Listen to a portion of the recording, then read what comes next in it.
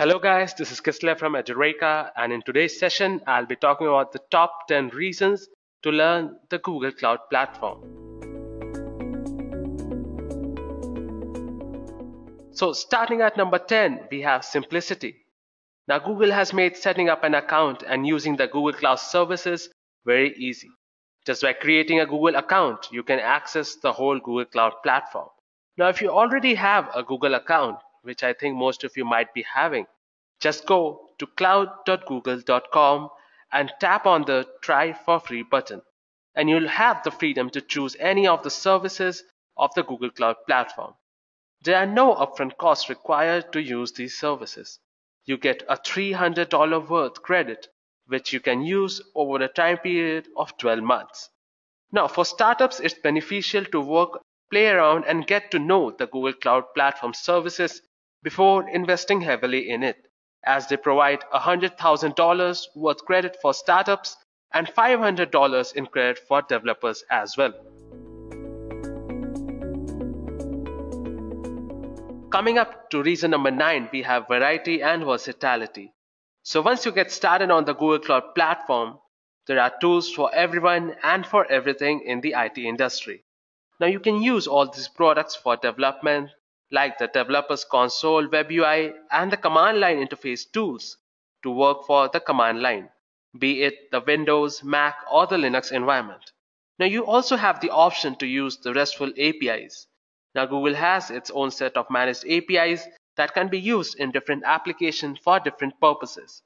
Now needless to say that these APIs are very easy to work with.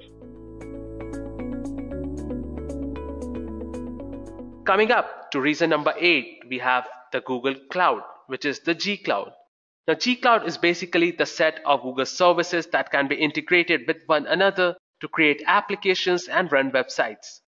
Now they are very easy to work with. You can use them separately as well as together for different types of applications according to your needs. Now Google stands out when compared to other cloud providers here, as they specialize in modularity. Now you can use these different pieces of the Google Cloud into various products, and you can mix and match these pieces according to your requirements.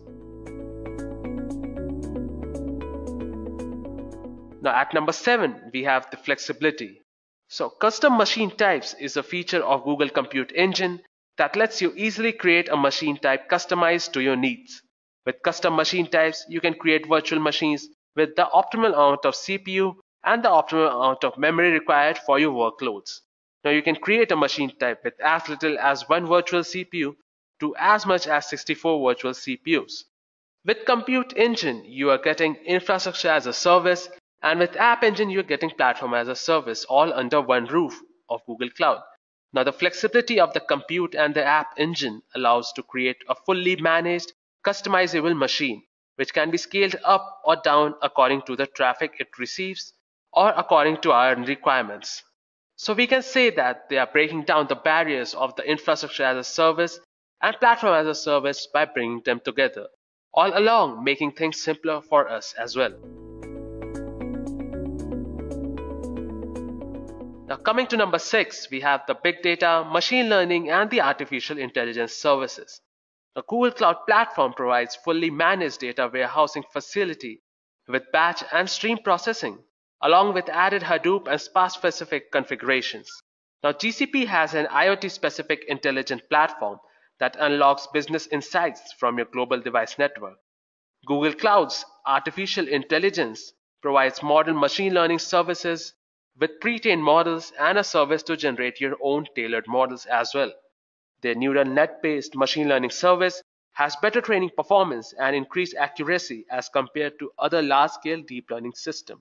And with the introduction of TensorFlow, everything we do on the machine learning engine is taken up to a whole another level. Their services are fast, scalable, and very easy to use. Now major Google applications use cloud machine learning, including the photos, we have image search, the Google app, which is the voice search, we have translate, and inbox reply, which is the smart reply. Now, coming up to reason number 5, we have storage and database option. Now, Google Cloud Storage is a set of various storage services offered by Google for different domain scenarios. It allows worldwide storage and retrieval of any amount of data at any time. Now you can use these cloud storage services for a range of scenarios, including serving website content, storing data for archival and disaster recovery, or distributing large data objects to users via direct download. Now here we have so many options like the Cloud SQL, the Cloud Bigtable, Cloud Data Store, Persistent Disk, Cloud BigQuery, and there are many other more options.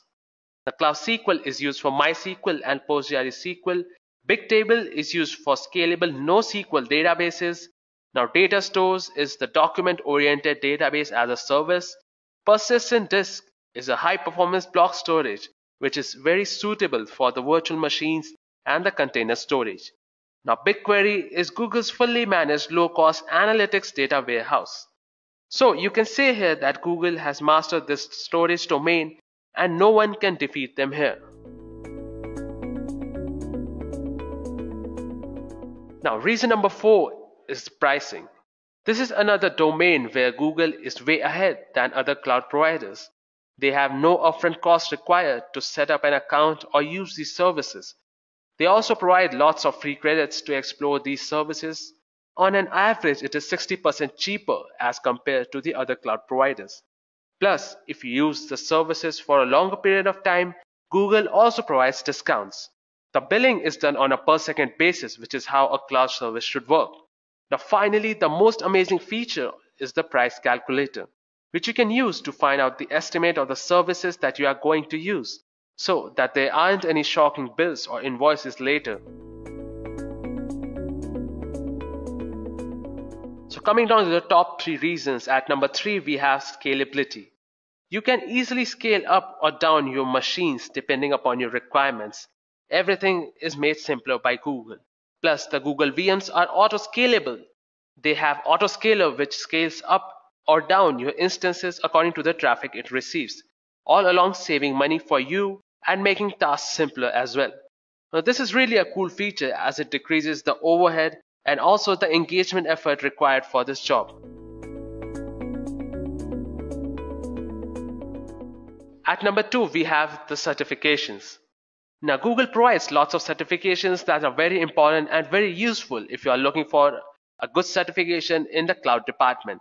They provide 4 types of cloud certification, which are the Professional Cloud Architect, the Professional Data Engineer, the G Suite Administrator, and the G Suite. Now, these certifications are very good for people who are working in the cloud industry. Apart from these certifications, they also provide the Google Qualified Developer certifications. So in order to get certified, you need to clear these 4 exams, which are the App Engine exam, the Cloud Storage exam, the Compute Engine exam. Now, clearing all these exams will certainly provide you with an upper hand over the others while applying for a job anywhere. Now, coming down to our top reason, come on, it's Google. We all know how big is the database of Gmail, YouTube, and the Google search. And I don't think in the recent years, Google server has ever gone down. It is one of the biggest company in the world, and their worldwide network is phenomenal. You get everything you expect from Google, its reliability, scalability, their infrastructure, and lots more. You get everything under one roof, and managing services is really easy. You can think of it as working alongside the world leaders in innovation and technology. So as I mentioned earlier, they are so cost effective and reliable. And also they are serverless, which means you do not need to manage the servers. Everything is taken care of by Google. And most importantly, being a little new to this cloud market, their annual growth rate are off charts already, and it's over 100%. Now you can also relate it to the amount of services provided by Google for its normal Gmail users, which is YouTube, the Google Mail, the Google Drive. We have Maps, Sheets, Translates, Hangouts, and the list goes on and on. So you need not worry about the quality of the services provided by Google.